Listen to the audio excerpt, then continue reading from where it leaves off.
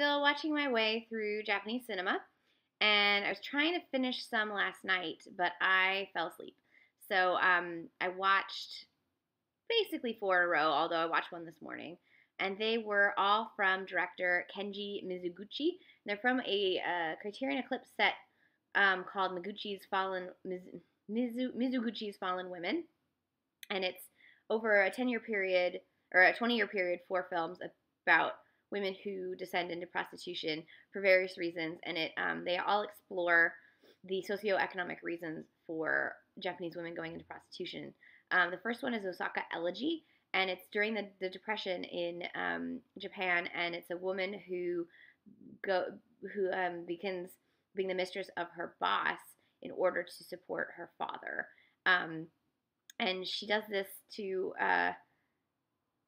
help her family out of a dire situation, but then it ends with her family, spoilers, her family rejecting her for bringing shame on them, even though, like, really the father's misfortune with his finances was the real shame of the family, and that's what the film really shows. But then it ends with her having to figure out what she's going to do with her life now, and that's awful because you know that she's got nothing, and no one, and all of this shame was for nothing. The next film is called Sisters of the Gion, and it stars two sisters who are geisha. One is a little more forward-thinking, and the other and just takes all the men for what they can, and the other is sort of the traditional kind of geisha with, like, one patron. But in the end, they both get fucked over because men are terrible, and that's pretty much the plot of that one. Great performances from both women. And then the third one was actually my favorite. I'm glad I went to bed after it because it was so good. It's called Women of the Night. It's from 1948, and it follows two sisters and a young girl. The one sister is waiting to hear from her husband, who eventually discovers that they discovered that he died in the war.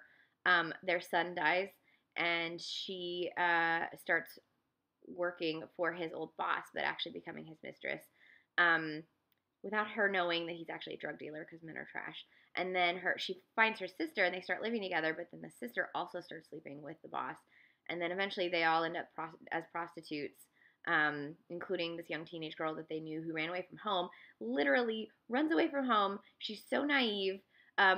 One sister won't let her stay with them because it would be a shame for her family, but then she just goes off anyways and is unsafe, gets taken as an easy mark,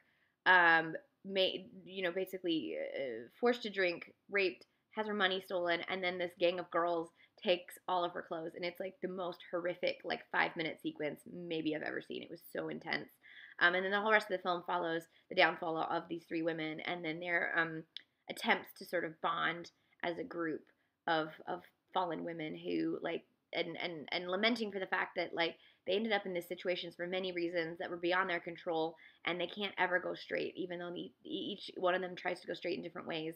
And it's just a beautiful just look at these dire situations, and completely non-judgmental, like, showing you why these women end up in these situations, and in this case in particular, due to the war. And then the final film, this was actually Mizoguchi's final film, was called Street of Shame, or in the original Japanese, Red Light District. And it's about various prostitutes working in a brothel just before prostitution. So it's one of those brothels. There's similar Italian films where they had these licensed brothels, and then they're about to close one down. I can't remember what that one was called. Is it Adjua and Her Friends, I think?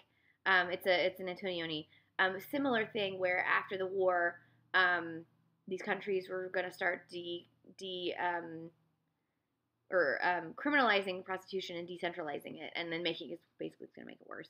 And so this is about several women who, of various ages and backgrounds, and how they wound up in this brothel, and it ends in this horrible bittersweet note with a new girl coming in because her family has put her there, and it's just super freaking heartbreaking. And this whole set was just lovely and sad and amazing. And you can watch them all on Criterion Channel right now.